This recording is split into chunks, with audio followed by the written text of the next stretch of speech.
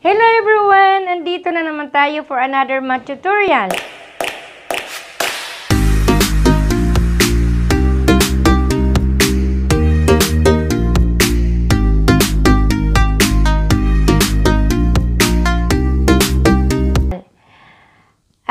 Pero bago ang lahat, ibigay ko muna ang sagot sa question ko nung last premiere. Ang tanong noon, blank is the building block for everything in our daily lives, including mobile devices, architecture, ancient and modern, art, money, engineering, and even sports. Natatawa ako sa mga sagot ninyo kasi nakakatuwa. May mathematics, math, distance, science, medial, marupok, money, meters, art, calculator, Wi-Fi, motion, minds, mingles, minus, math, symbols, measurements, matrix ng nanay. Natatawa ako dito sa matrix ng nanay. But anyway, the correct answer is, of course, math or mathematics. So ang nakasagot nito, of course, ang unang nakasagot si Gandalor Zumba, then second, Lynn Inumata, then third si Summer PH. Pero sa beginning kasi, ang rule ko dito is, kung may makasagot kayo, ilang tao ang makasagot ng tama, iraraffle ko. So ngayon, ang gagawin ko, iano ko yung tatlong tao, si Gandalor Zumba, Lynn Inumata, and Summer PH. Now dito, meron akong isang telepon dito na merong roulette. Wheel of Fortune. Roulette of names. Andyan. Ngayon, gagawin ko, ilagay ko dito sa roulette ko. Tatlong tao lang, si Summer, si Lynn, at si Gandalor. Ngayon, iano ko yung Wheel of Fortune. I-rotate ko yung rulita. 1, 2, 3, for 1,000 pesos.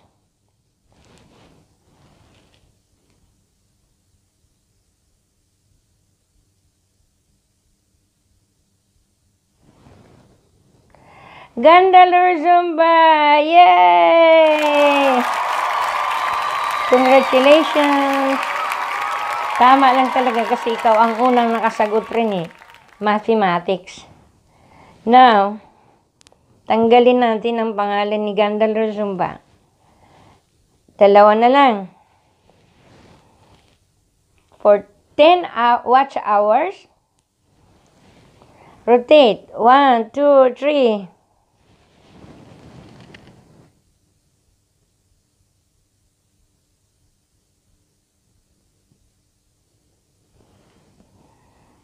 Si Lynn Inumata, tama lang talaga rin na siya naman nakasagot ng pangalawa, which is mathematics. 10 watch hours, and of course, the third one is Summer PH, automatic, it is Summer PH 5 watch hours. Anyway, before I will proceed, yung palang before ng question ng last premiere ko, yung question ng age problem, sorry about that na hindi ko na na-mention kasi ako ang may mali doon, may kulang doon sa, hindi naman kulang, may mali lang sa pagkasulat ko doon sa problem ko, kaya hindi ko na-solve yung yung age problem na yun. Sorry about that, kaya hindi ko muna rin i-repeat yung. Now we will proceed for our math problem. This problem was similar to the one released in the year 2011 board exam.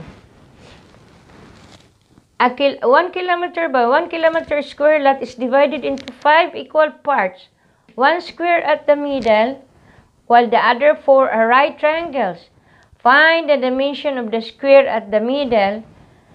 Second, if this square is further divided, find the dimension of the small square at the middle. Third, find the percentage ratio of the smallest area to the biggest area. Now,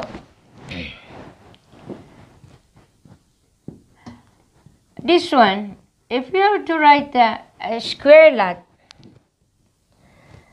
if we have the square lot, I will make the rough sketch. It will not be a perfect square. So, it is here written that divided by into 5. Square at the middle and the rest are right triangles. And this one, for example, we can have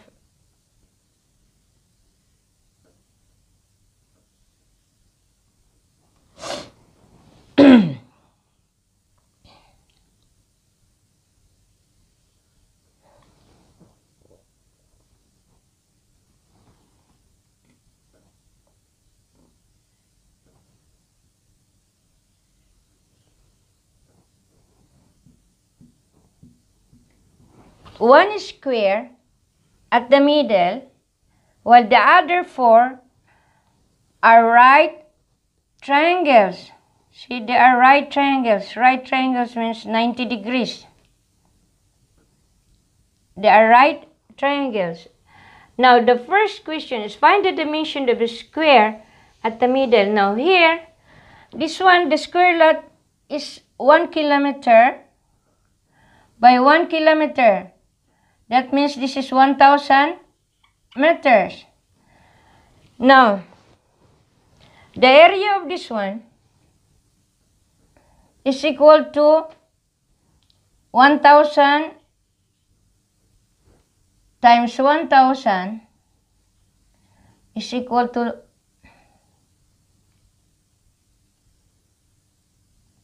1, 2, 3, 4, 5, 6.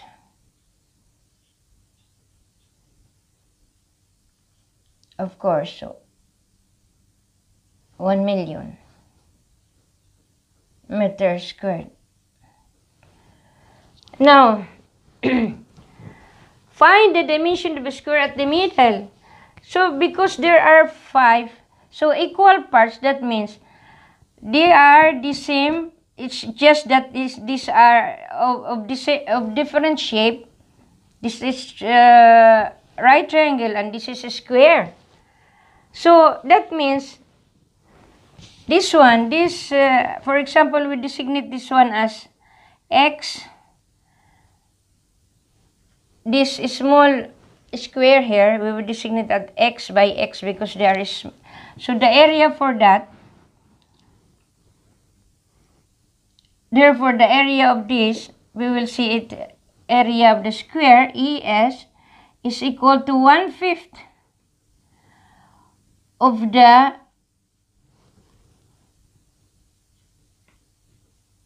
million. 1/5 because it is 1/5 of the, because there are 5, so this is 1/5 of the total area of this one. So how much it will be?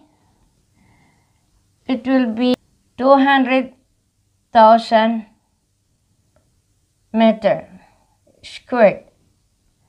This is the area of the square. Yeah. So, what is required here is to find the dimension of the square at the middle. That means, if ES is equal to the x squared, because it is x times the x, which is equal to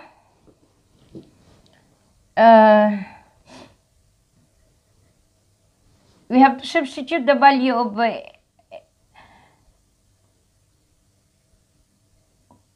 area, which is equal to x squared. Therefore, x is equal to 447.21 meter. Yan ang dimension ng square at the middle. It is 447.21 by 447.21. Now, the second question is, if this square is further divided, so for example, this one is further divided, so the 200,000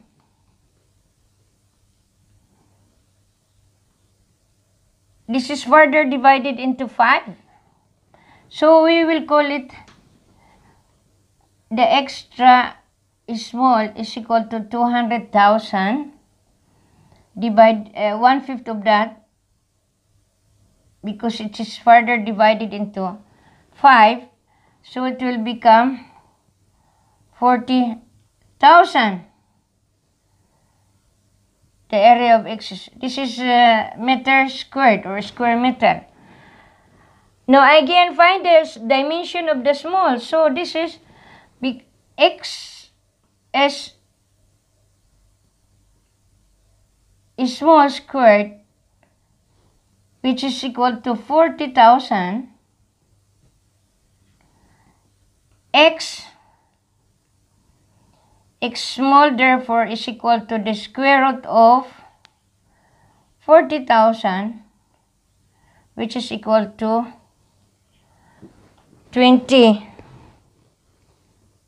200, sorry. This is the dimension of the small. The small square when further divided by, if this one is further divided into 5, the dimension will be equal to 200 meter by 200 meter. Now this is the answer to the question number 2. Now number 3, find the percentage ratio of the smallest area to the biggest area. So the percentage ratio is equal to percentage ratio is equal to, it is 40,000 because it is from the smallest area divided by 1,000 squared, which is this one, the biggest, because it is the ratio from the smallest to the biggest area. And of course, you have to multiply it by 100%. Therefore, the ratio, percentage ratio, is equal to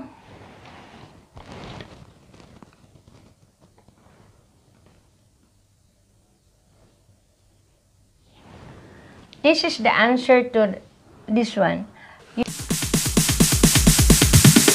Sorry, it's DJ.